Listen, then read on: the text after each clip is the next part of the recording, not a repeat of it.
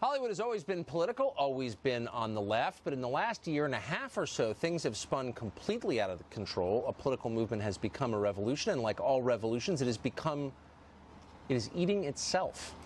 Even the biggest Hollywood stars are no longer safe from the mobs they created. For example, actress Scarlett Johansson was supposed to play a transgendered person in an upcoming film, but had to quit the role after left-wing activists attacked her for not giving that role to someone who was actually transgendered. Well, Daniela Greenbaum is a writer, and until a few days ago, she worked at Business Insider. She wrote a piece defending Scarlett Johansson for taking the role. She said she's an actor, she should be allowed to act. But Business Insider, under pressure from activists, deleted the piece, and she resigned in protest. Daniela Greenbaum joins us tonight. Daniela, it's kind of an amazing story. Give us the quick outline. So your piece, basically, I hope I'm not mischaracterizing it, said this is an actor who is paid to portray other people. That's what she seeks to do here. There's nothing wrong with that. Was that your argument, basically? Yes, I thought that I wrote something totally benign, and I basically said actors are paid to represent people who aren't themselves. That's what she's been hired to do, and I don't understand the outrage, frankly. Well, I mean, it's sort of an unimpeachable point.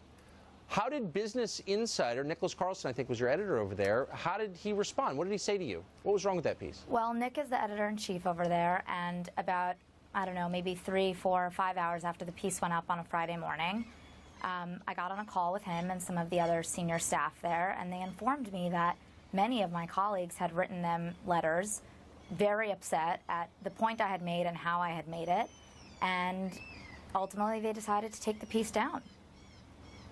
What were they upset about? I mean, did they have a case against your point?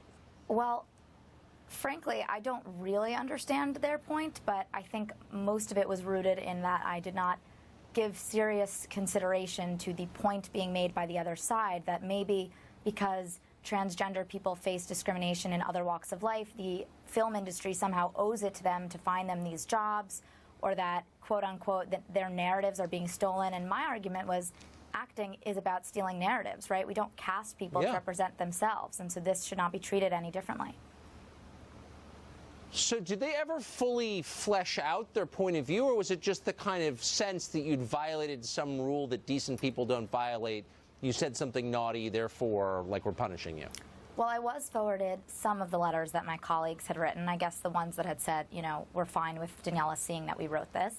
And again, they made the argument that there are limited roles for transgender people, and, you know, they're limited roles, rather, that portray transgender people, and that, therefore, they should somehow have first dibs. And my argument was, yes. Well, I'm just worried. We're almost out of time, and since you practice journalism, I mean, what does it do to journalism? I mean, our audience can assess, but I think you're making a totally moderate, reasonable point. You don't seem crazy at all. I think most people would agree. If you can't say something that obvious and sensible, like, can you practice journalism in an environment like that? Well, the thing is that I always thought I was inoculated against this kind of silencing because I do identify as moderate. I mean, I'm right of center, but I'm pretty moderate.